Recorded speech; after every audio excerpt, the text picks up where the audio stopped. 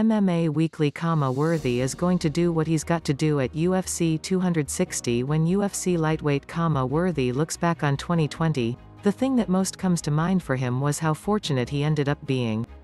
No matter how difficult the year was, he was still able to fight.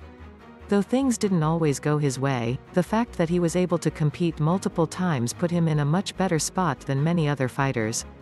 "I think it was just an experience," Worthy told mmweekly.com. "I feel grateful that I made it through, because a lot of people weren't as lucky.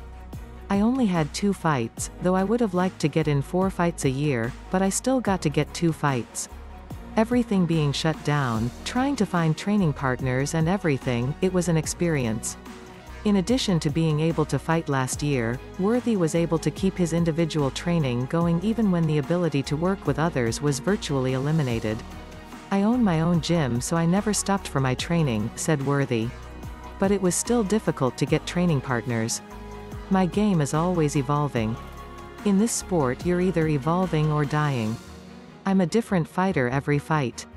Khama Worthy. UFC 241 weigh-in. Khama Worthy faces Jamie Mullarkey at UFC 260 on March 27 in Las Vegas. Worthy, 16-7, will look to get back on the winning track when he faces Jamie Mullarkey, 12-4, in a 155-pound main card bout at UFC 260.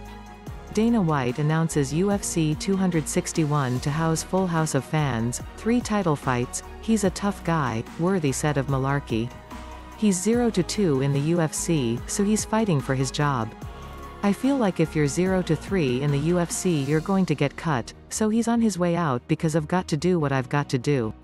I know for sure he's going to come out ready for, and that's exactly what we're set for." If the last year has taught him anything, Worthy feels it's best to just follow where the path leads him in 2021 rather than try to force things to happen. "In COVID times you've just got to go with the punches," said Worthy.